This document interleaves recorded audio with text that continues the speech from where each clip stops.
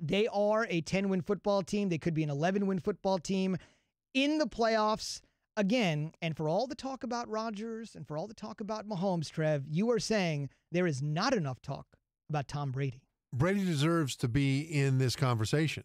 Not necessarily to win it, but to be in the conversation as somebody who's qualified and having an MVP style season. And it's not because of stats. I mean, he's thrown for over 4,200 yards, right?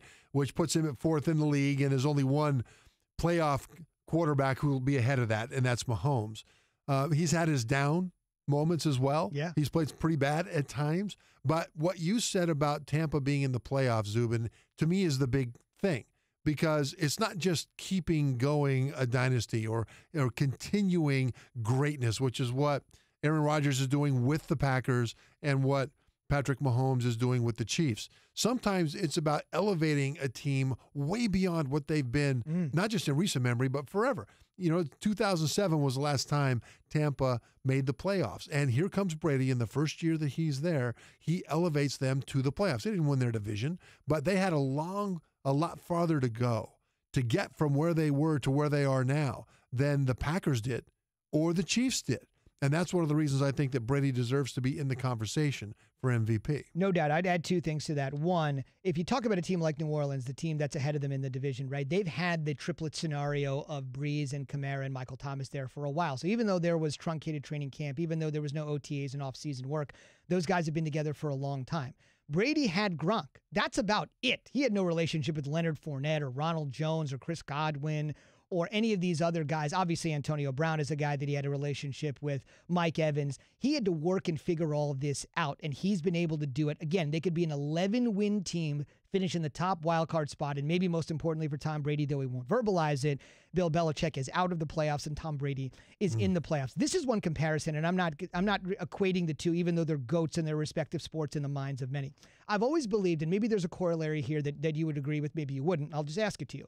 I believe if you took LeBron James and put him on the worst team in the NBA, they'd be in the playoffs. Like the worst team in the NBA, like the Sacramento Kings, for example. They have the longest playoff drought in the NBA. We talk about the Browns and the Bucks having the playoff drought. The Kings have not been to the playoffs, I believe, in 14 years, longest drought in the NBA. If you put LeBron on the Kings tomorrow, they would be like challenging for like a top 4 spot in the West. And I believe that.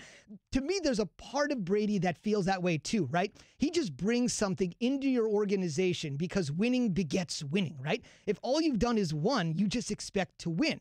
Now, I'm not saying he could go to the Cincinnati Bengals or somebody like that and move him into the playoffs because football's a dependent position. I got to be able to throw to guys that can catch, all that sort of stuff. But there is something about Brady moving in and saying, even though I just got a 2-year, $50 million deal and I'm basically halfway through the deal, we are changing the culture. Whether we win a Super Bowl or don't, I am going to leave this organization in a way, way, way, way better place than I found it.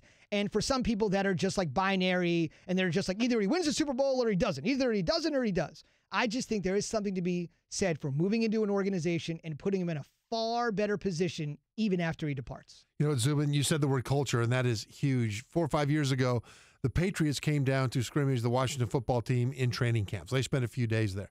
And so I was watching Brady with great interest because when it looked completely different, the way that Brady ran that practice. And what do you mean? What do you mean? Brady ran it.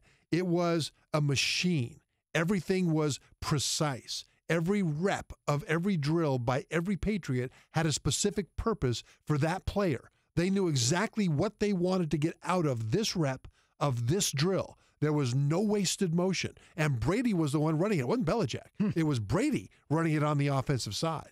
And I looked at Washington, and they ran training camp like NFL teams run training camp. Nothing wrong with the way they ran it. But compared to what Brady did, it was sloppy. I mean, sloppy. Not that it was. It's just that that's how tight Brady ran it. That's the culture of the Patriots. That's part Belichick. It's part Brady. But that's the culture you're talking about that Brady brings to Tampa. That offense, when he leaves, will approach their week of preparation completely differently because they've been put on a runway that they would not have been on had it not been for Brady. How dangerous can they be? We know they're in, where they're going to have to go on the road to make some hay, most likely. How dangerous are they? Is this a Super Bowl team? Let me just brass tacks it. Is this a Super Bowl quality team?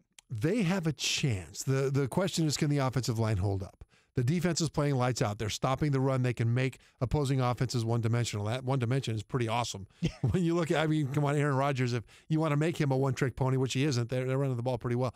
But they can make opposing offenses one-dimensional.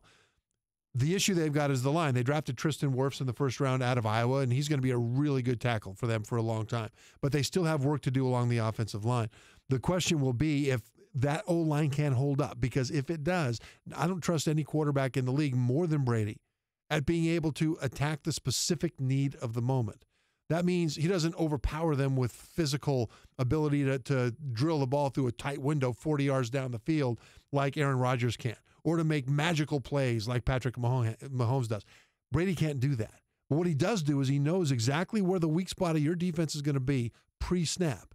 After the snap, he confirms it, or he sees the disguise and he knows immediately what the new weak spot is, and he goes there. And he's got the skill people with Mike Evans, and even Gronk, as you mentioned before, is doing much better now. He's getting involved more. He's got the ability to hit those weak spots in the need of the moment, and that's what makes them dangerous on offense. I couldn't agree more. It's amazing to think of everything he's been able to do, and I understand he's 43. After what I saw in the first half Saturday, and I understand the quality of competition is the Detroit Lions, but after what he's done in this league, the fact that he's not getting the benefit of the doubt like somebody that's like Drew Brees when totally healthy, or Patrick Mahomes or Aaron Rodgers, I just think that is a travesty. I have no idea what this guy needs to do to get the benefit of the doubt, but maybe that's the motivation he needs for yet another Super Bowl in his first year in Tampa.